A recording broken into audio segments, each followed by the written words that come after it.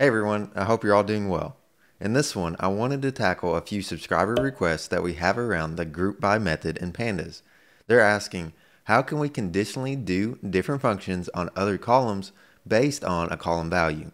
For example, say we have the data that looks like this, where we have an order ID column, a sales amount, and an order type. However, we want to go through and find where order IDs are the same, such as this entry right here of 4702, do a sum of the sales amount, and concatenate two strings of order type. That way we can view one entry for this order ID, see a total amount, and see that it was a downgrade and an upsell. Let's see how we can do that and power up our group by function in Pandas. Let's get started. Starting out, we'll be using Pandas, so go ahead and import that. If you don't have this installed, go ahead and pip install it. Then we can read in our data frame as usual, so we can read Excel and then pass in the path to our Excel workbook. Mine is called OrderHistory.xlsx, so OrderHistory.xlsx. Going back and viewing that workbook, we see that the order IDs are all over the place. So let's go ahead and sort those. We'll do that by saying df is equal to df sort values. Then we'll say by, and then we'll do order ID. Then we'll pass in a keyword argument of ascending and set this equal to true. Finally, we'll print df.head to view the first 5 lines and make sure that we've read this in successfully. Opening up a terminal or a PowerShell, we'll say Python and then execute our script. Once we do that, we see that our order IDs are now ascending in value. All right, great. So we have our data read in, and now we can get to simplifying our data frame. So remember, what we're trying to do is simplify all of our data to where if the order ID is the same, we want to combine or sum this column here and then concatenate this column here. Let's get started doing that. We'll say simplified df will be equal to our data source of data frame dot group by, and here we could pass in multiple columns or just one. Our use case means that we just need this order ID column. And this is great so far. However, we need to determine what happens to the other columns.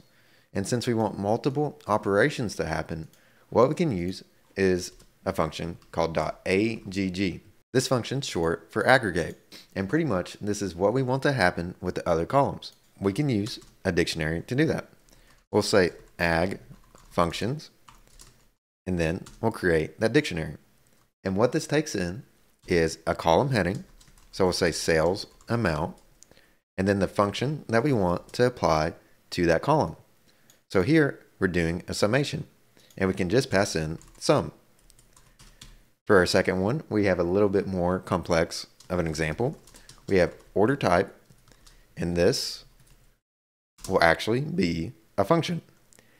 What we're doing here is concatenating, so we'll use a dot join, and let's add in a comma and a space after each one. So we'll say comma, space, and then dot join. Getting this level of control with a group by function is pretty awesome to have in your toolkit. We could also pass in a list here instead of just one value. So if we wanted a sum and also a mean, we could do it. In this example, we'll just use a sum because that's all we need, but in your own case, you may need more. Now that we have these ag functions, let's go ahead and pass it to the ag method down here. Great. I'm doing this in multiple lines here because I feel like it's easier to teach. However, you could just copy this right here and paste it within your ag function to get rid of this variable completely. Great. So now we have our simplified df, and if we wanted to, we could just write it to Excel. So we could say simplified df to Excel and then pass in a file path. We'll say simplified order history.xlsx. This will write it to your desktop, and let's go ahead and view it. So we'll run our code, and we'll open up this Excel simplified order history workbook right here.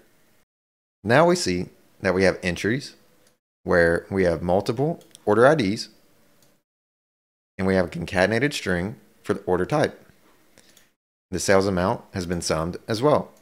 Great, so we got to our solution, but let's take this one step farther. We'll go ahead and open our editor back up, and let's say that we only wanted the entries that had multiple items on the order. We can do a conditional index to get those. We'll say something like multiple item orders, and then we need to say simplified df, so we're accessing the data here, and then we can put in our condition inside of it. Our condition is where our field of order type, and then we can use a string method, so dot string dot contains, and we can pass in whatever string we want. In this case, we know that if multiple items are on the order, we're creating our data frame to include a comma in the order type. There's definitely a lot cleaner ways that you can do this, but for me, this works. Then we could say something like print multiple item orders. We'll save this and execute it. When we execute, we see that we got a permission denied, and this is common if we still have this workbook open. We'll go ahead and exit out of that, and then we'll save and execute again. This time, we get the result that we expect.